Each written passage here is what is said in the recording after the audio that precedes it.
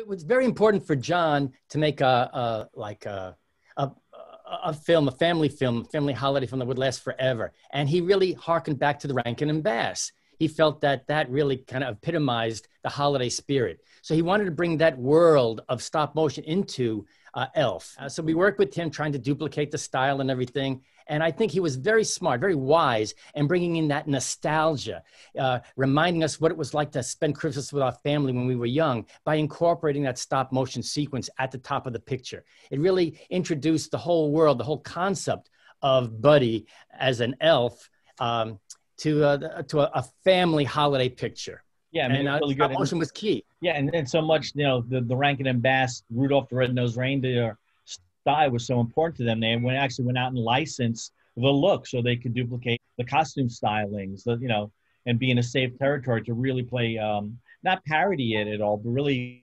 homage, a lovingly homage to that, the specials that we all grew up on.